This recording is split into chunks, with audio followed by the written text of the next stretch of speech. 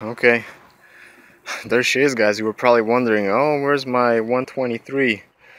It's right here. It's a little dirty, but yeah, it's been like 3 months, so I haven't started it. So I'm actually gonna go ahead, check my oil, and then I'm gonna go ahead and try to start it.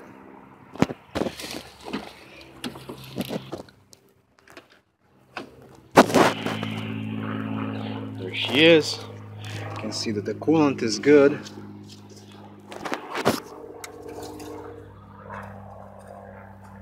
Oh, the oil is good too.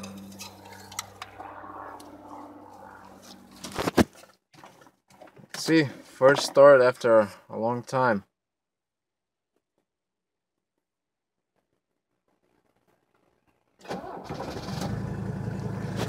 Wow!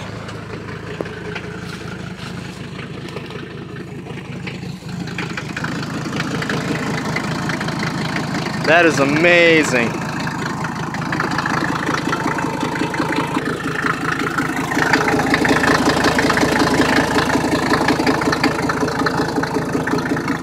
Okay, I'm gonna let it warm up, then I'm gonna pull it forward, and I will show you what I'm gonna be doing to it today.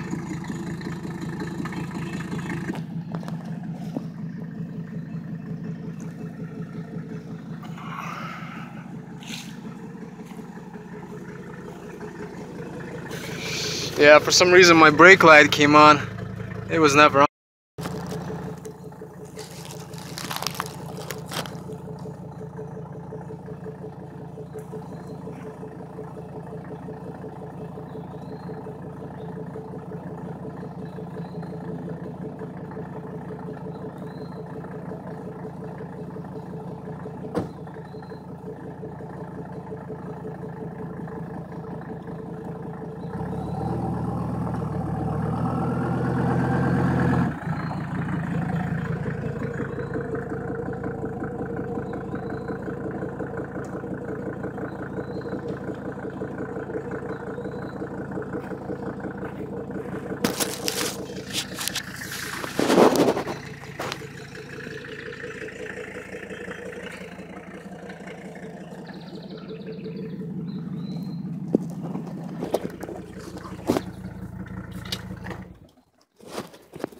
I'm gonna be removing this dashboard now, and I'll be replacing with a different one.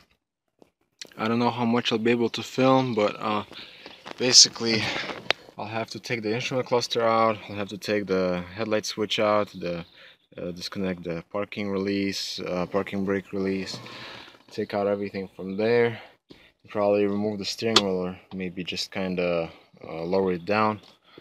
I don't think I'm gonna remove this center console. It's probably gonna be okay if it stays in place. And then these will probably have to come off. Glove box, remove this center piece of the steering wheel, disconnected the headlight switch, the parking brake, start removing the speaker stuff and the pillar cover and all that stuff. So I'm gonna keep going and kind of show you the process. It's ready to be pulled, guys. As you can see, I have the center console still in place. I just disconnected a bunch of stuff here and I can pull this out. And I lowered the steering wheel down. Dashboard is out.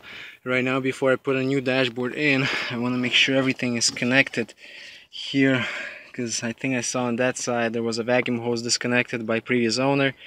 And maybe I'll just clean this a little bit, you know, from dust.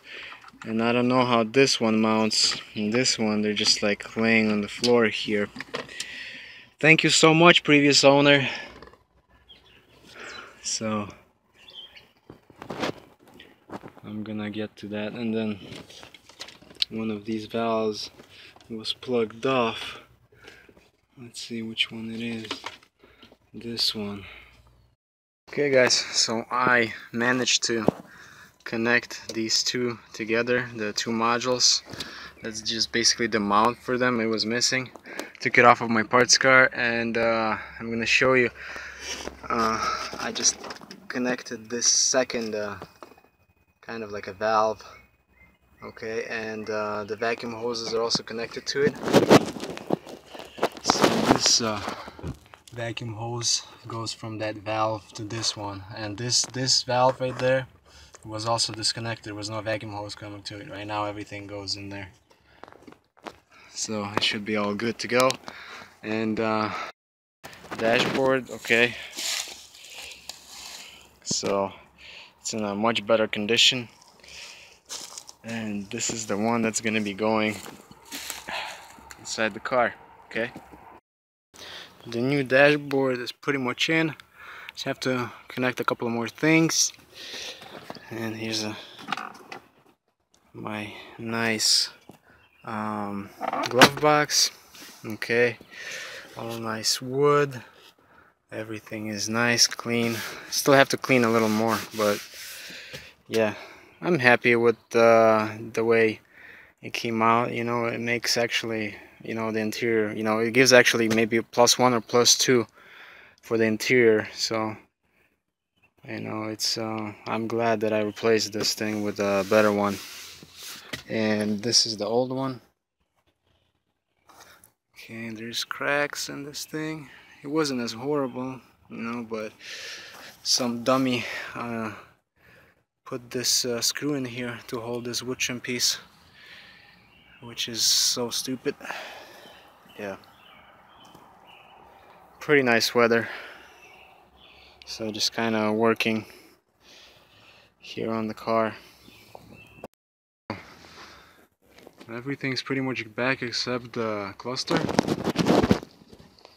and I haven't cleaned it yet. I'm gonna go ahead and clean it.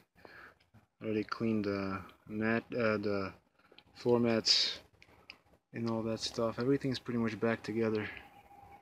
Okay, but I'm just gonna have to put back the cluster. But in the meantime, what I'm doing is also one more thing is I put this cover back on. Still need to put one more bolt. Can't find it. One more screw, but as you remember, I was cleaning this up, so it came out really nice and clean. And yeah, it's just basically a kick panel. Anyways, but right now what I was gonna show you is what I'm doing is, as you can see, that control arm, and as you can see, it's greasy. That's because what I'm doing right now is I'm actually putting silicone grease on all the boots. Okay, because I want to make sure that they don't start cracking or like just dry rotting. So the silicone grease is really good for that. So that's what I'm doing, and I'm gonna do it to everything, basically, to the ball joint and to all the tie rods that I was doing. Okay,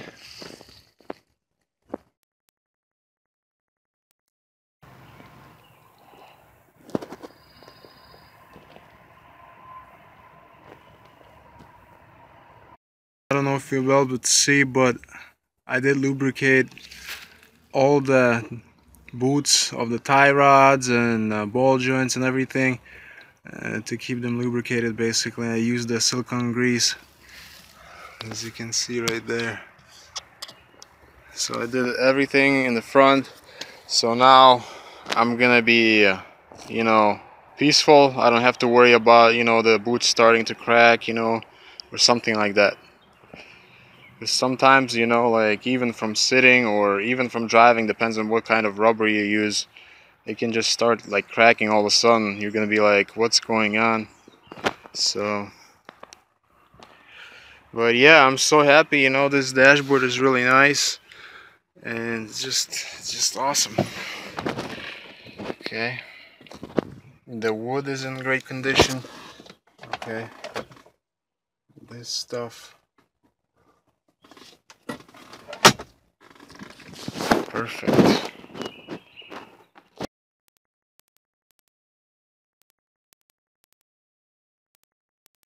Forgot to mention is I just fixed my buzzer, so it's working. Haha, look at that.